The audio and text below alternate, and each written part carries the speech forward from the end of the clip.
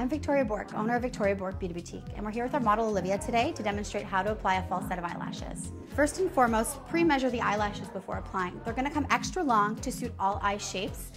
You wanna make sure that they don't extend too long on either side of the eye. So I've already pre-cut and measured to Olivia's eye.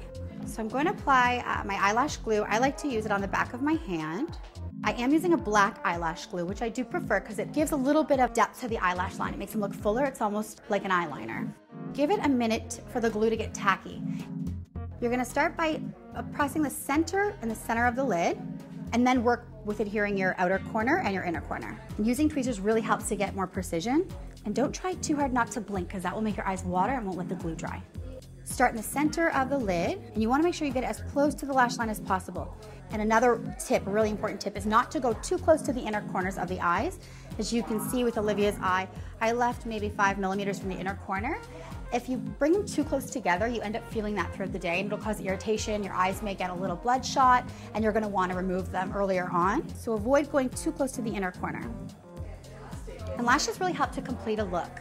So especially when you're doing a softer look like we have on Olivia's eyes here today, it just helps to give a little bit more emphasis on the eyes without getting too dramatic and too colorful. Just using a little bit of a liner just to go over top of the lash line will just help make this look a lot more natural. Inner corner is the most important part that I just mentioned to you. So once you've done this step, I would recommend applying mascara. It's everyone's personal preference whether you do this before lashes or after. Now Olivia did have a little bit of mascara on before, but the whole purpose of doing it afterwards is to merge both her artificial lash and her natural lash together so you don't see from a side view the two separate lashes. I just like to use my finger so that I can catch it and it doesn't ruin her eyeshadow, and just merge the two lashes together.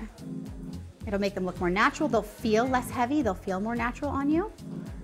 So as you can see, it's just a really good completion for a full makeup application. It's something that we offer at the boutique as an addition to a makeup application or on its own as a service, or even just to help you learn how to do it yourself. So come check us out, give us a visit, and we'd be happy to help you with a false eyelash application for your next special occasion.